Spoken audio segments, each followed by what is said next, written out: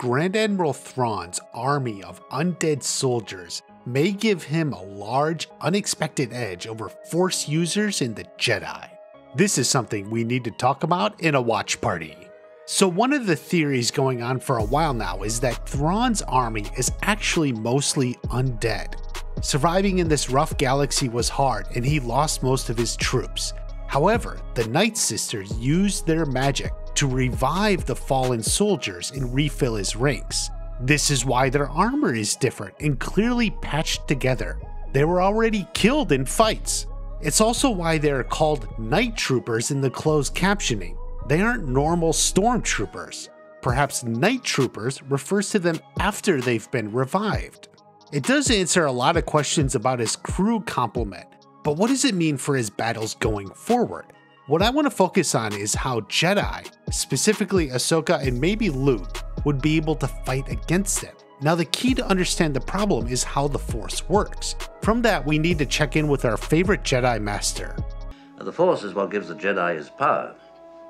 It's an energy field created by all living things. It surrounds us and penetrates us. It binds the galaxy together.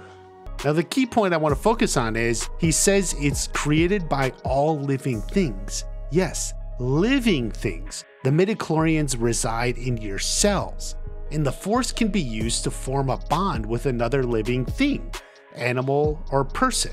You also know the Force can be used to manipulate inanimate objects, but what about undead Night Troopers? They're literally the opposite of a living thing. Like, not living, not inanimate, undead. What if the Force doesn't work on them the way it does everything else? Think of it as like a hole in the Force. There's this energy field coming and surrounding everywhere except them.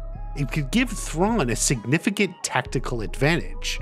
Now it is clear he is unaware of this at the moment. He wouldn't know to expect it. However, if he discovers this, it could give him an upper hand he would exploit. A Jedi can see things before they happen, and perhaps sense a large army approaching, but maybe not if they're Night Troopers. They wouldn't set off tremors in the Force the way normal army would. Ezra managed to knock some back, but what if he was only knocking their armor, which is inanimate? He wasn't actually able to control the people. If they lose the armor, maybe it'd be a lot harder to fight them with the Force. We'll have to wait and see, but I think it would be a really cool way to take this undead soldier theory to the next level. Let me know what you think.